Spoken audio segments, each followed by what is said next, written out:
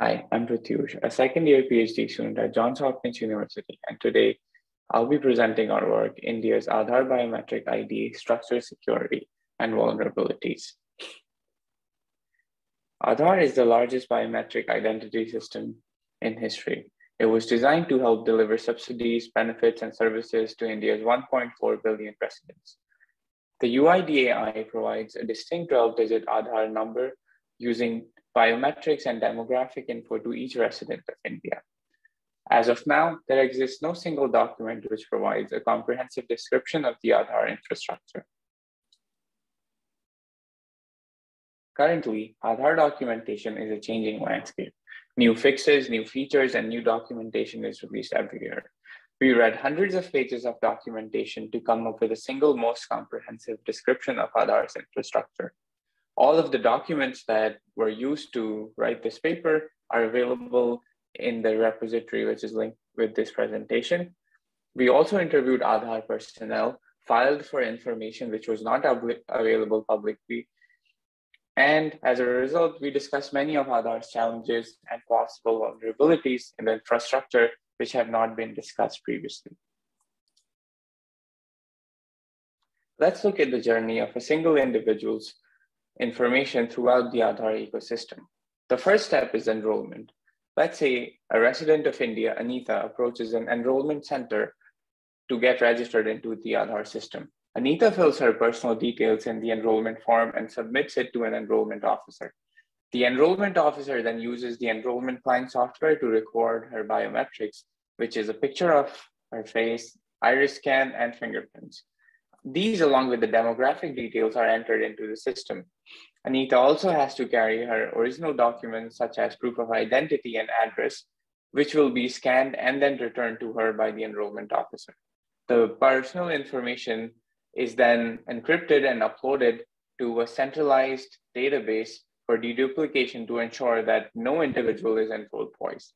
Once this process is complete, Anita will receive a letter containing a randomly generated Aadhaar number against which her information could be authenticated throughout her life. Let's look at what happens behind the scenes here.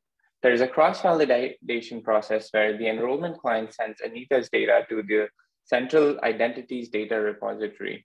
CIDR is a centralized database for all Aadhaar numbers corresponding demographics and biometric data. The connection between the CIDR and the enrollment client is protected using SSL.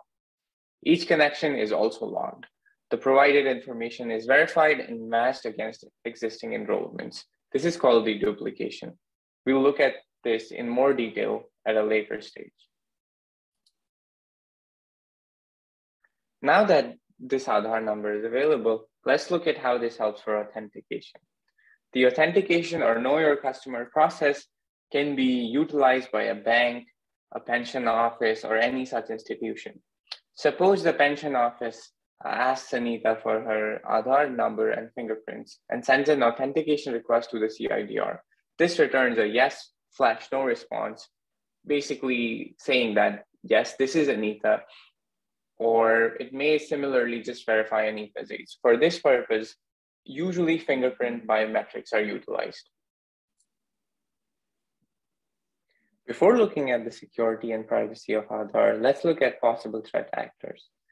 We classify threat actors based on their capability, motivation, and possible damage cost. A rogue enrollment operator is the first barrier of entry to an individual's information to the central repository. They have the responsibility of asking the individual their information and verifying this information's authenticity. A rogue agent can possibly enroll the individual with faulty data, or worse, make a copy of their data and enroll a fake resident instead. Next is a rogue agency seeking to become an authentication service provider. Such an agency may provide authentication based on identity forgery. For example, an operator at a cellular agency could authenticate twice by using Anita's Aadhaar details while she's applying for a new SIM card and then keep one connection for themselves or sell it for nefarious purposes. Next is the rogue enrollment agent. A rogue enrollment agent can help generate fake Aadhaar cards. In practice, there is little oversight in place, and there are examples in the media where fake Aadhaar cards for humans or worse, even pets have been generated. Rogue UIDI officials have access privileges, which if misused can result in identity theft, fake voter IDs, and more. And last but not the least are the external parties like governments, IT companies, and curious residents who could try to access confidential Aadhaar information for varying motives. Depending on the resources possessed by these external parties, the damage caused can vary quite a bit.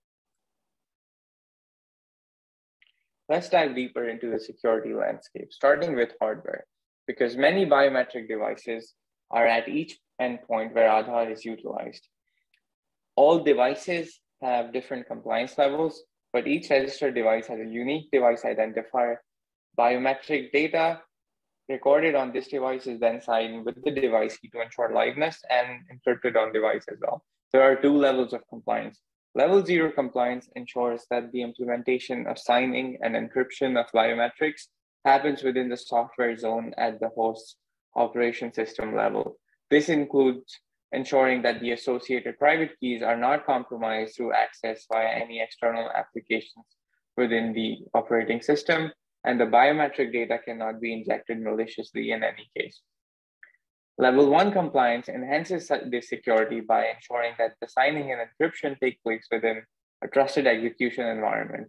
The private keys and the biometrics are then stored in and accessed via this trusted execution environment. Any provider of an L1 compliant device needs to supply pre-certified hardware and accompanying software. This hardware and software should protect against attacks like hardware cloning, hardware tampering, using physical attacks, voltage-based attacks, temperature-based attacks, differential power analysis, probing, or memory segregation of cryptographic operations, and ensure that the trusted execution environment also executes properly. The certification process for these devices is quite exhaustive and combines testing over multiple widely regarded industry and government standards like NIST's, FIPS for the security of cryptographic modules, PCI, PTS, and various different certifications. However, we found that a small part of hardware and system software is vendor certified. It is unclear how a vendor can verifiably self-certify a lack of backdoors. We leave this as an open problem. Now let's look at key management. Each device provider must register and obtain a device provider ID via UIDAI. UIDAI then signs a public key certificate procured by the device provider from a certificate authority. L1 compliant devices store their signing and encryption keys in pre-certified hardware. Furthermore, the UIDAI policy specifies time periods after which device keys have to be rotated. There exists a hardware key store in L1 compliant devices. However, L0 compliant devices have a software-based key store provided by the operating system. Common software security practices are specified and required for this key store. All access to this key store is logged. Now let's look at the biometric deduplication process. The goal is to ensure that each set of biometrics corresponds to a unique individual. The algorithm used to ensure this, the way it works is that for each new user that has to be added to the system, the algorithm checks that this user does not already exist in the database. Deduplication at the billion scale has never been previously attempted. With 10 fingerprints and a facial image, a 95% deduplication rate could be achieved over a population of 50 million people. To increase the deduplication rate to 99%, usage of iris biometrics was proposed. Aadhaar combines face, fingerprint, and iris biometrics for this. However, there is no documentation about the matching algorithms. But from our interviews of Aadhaar personnel, this problem is viewed and solved as a multi-class classification problem where there are as many classes as there are individuals in the Aadhaar database. If candidate duplicates are discovered, they are checked using some more features along with a combination of manual assistance. We received some general references for the biometric algorithms used, but no further information.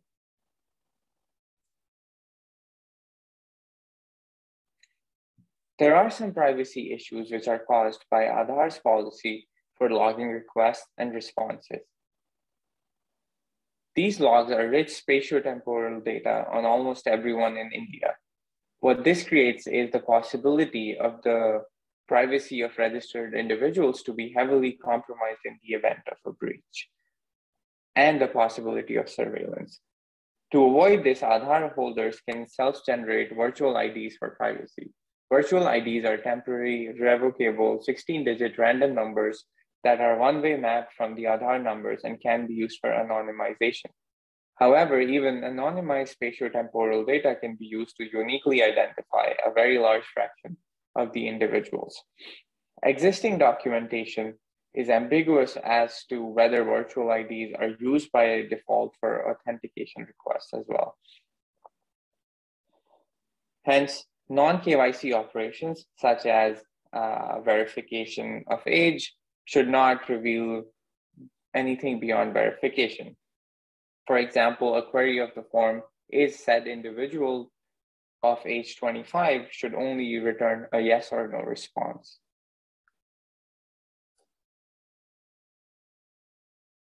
We also identified a cryptographic challenge or issue with Aadhaar. This possible cryptographic attack was reported to UIDAI. They validated the existence of this issue, correctness of our attack, and ensured that it has been mitigated. Note that carrying out such an attack would be illegal, as Aadhaar is classified as a protected system under the Indian Information Security Act. This attack concerns authentication requests. These requests are sent after package biometrics are communicated post-encryption using AES-GCM. Forbidden attack is a popular attack on AES-GCM. If an adversary sees two different messages encrypted with the same initialization vector, it can inject malicious content into the communication channel. This is possible because the IV used for this purpose in Aadhaar is the last 12 bytes of the timestamp you see on screen. What this means is trivially, the IV is reused if multiple messages are sent within the same second, or if messages are buffered or batched. At the end of the day, this only utilizes the time and day of the month and no other information. Why was such IV chosen? This is because maintaining a counter across 30 million devices has very high communication complexity. So the Aadhaar team decided to use timestamps as IVs due to the availability of this information across all devices. And to mitigate this attack, all AES-GCM communications now occur over secure channels with unique session keys. This prevents the attack from being exploitable. Furthermore, UIDAI policies to use RSA with 2048-bit keys for public key and AES with 256-bit keys for symmetric key encryption. However, the bottom line is still this. That is, if a targeted attack occurs on one communication channel such that it allows eavesdropping, then the attack surface is actually huge. Authentication requests can be altered over the channel due to IV reuse post such a targeted attack, and as a consequence, a malicious party can open a bank account, fly domestically, get a SIM card, a phone connection, all of the above in someone else's name. We also look at the allegations by the media on Aadhaar. We create a database of media allegations consisting of 36 reports from various news outlets in India. We filter breaches that are legitimate based on our knowledge of Aadhaar's infrastructure and our definitions of security and privacy. What we found is there were 17 legitimate security breaches and 10 privacy breaches. We analyzed them under the CIA triad, which is confidentiality, integrity, and availability. According to our analysis, the prevalence breach is of confidentiality and integrity. This usually entails a subset of Aadhaar data being made public, usually due to human errors. Breaches of availability are rare and occur only in cases of insider attacks. The CIDR repository is itself reasonably secure, and removing or editing information is quite hard to do. In conclusion, the framework does not have any glaring security flaws of the kind suggested by sensationalist media reports. Almost all the issues we found were due to a set of challenges unique to a system at Aadhaar scale. We recommend that the architects of Aadhaar make the system design more transparent and open source to identify any potential attacks. Thanks for watching.